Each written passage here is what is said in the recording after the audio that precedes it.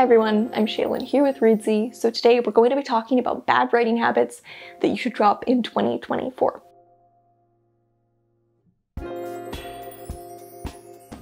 This is the third year in the row that we've done this video, so I'll leave the past 2 editions in the description so you can check them out if you didn't see them. But at the start of every year, I think it's good to talk about really common bad writing habits that you can leave behind in the coming year in order to just have a healthier writing practice. Number 1 is waiting for motivation rather than creating it. I think motivation is probably the most commonly misused concept in regards to writing and maybe creativity in general, because we talk about it as this inherent thing that you either have or you don't. And that's not really the case. If you don't have motivation, it's not about just waiting for it to appear, it's about creating it. And creating it isn't about forcing yourself to write when you don't want to. It's about creating ideal circumstances that are going to make you want to write. If you don't have any motivation, think about what motivates you. Is it reading? Is it organizing your notes? Is it listening to music? Whatever it is that motivates you, you want to do that actively and incorporate that actively into your life. Instead of waiting for motivation, create it. I think that is one of the best ways to be a more productive writer and to enjoy writing more.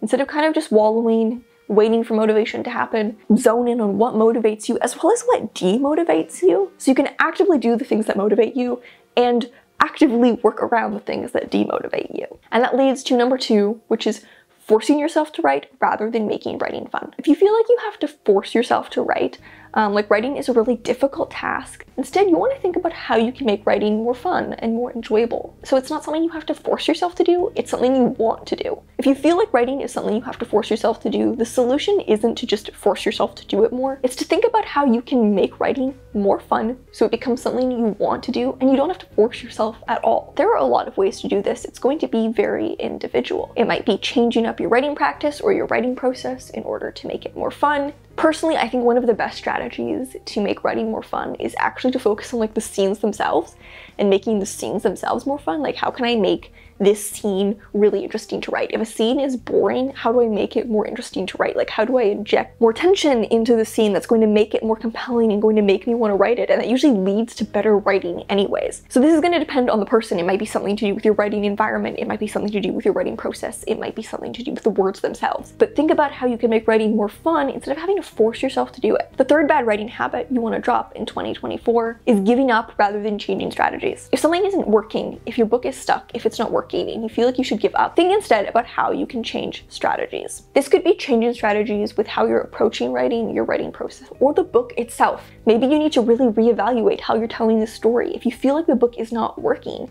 maybe you have to take a step back and think, should this be from another character's perspective? Should I be structuring this completely differently? Maybe I've started the story in the wrong place. Or maybe if you're struggling to get your words down, maybe you have to change the writing strategies you're using. Maybe you have to switch from outlining to discovery writing, or from discovery writing to outlining. Maybe you have to write at a different time of day. Maybe it would be better to write in a more social environment with friends or accountability buddies so you don't feel so alone in the process. If you feel like you've reached a point where you have to give up, instead of giving up, think about how you can change strategies instead. The next bad writing habit to drop in 2024 is writing for others rather than for yourself. When we write for other people, when we prioritize what we think other people would want to read, what we think the market would want to see, rather than for ourselves, what often happens is that we write kind of stale work that we don't really care about. We lose motivation for it because it's not actually important to us. It can even be easy to do this on a subconscious level. I can think back to a lot of things I wrote when I was younger that I wasn't really writing for myself. On some level, I was kind of writing them for other people. I was writing them because it's what I thought other people would want to read. I was thinking about how I could get other people to like my work. If you write for yourself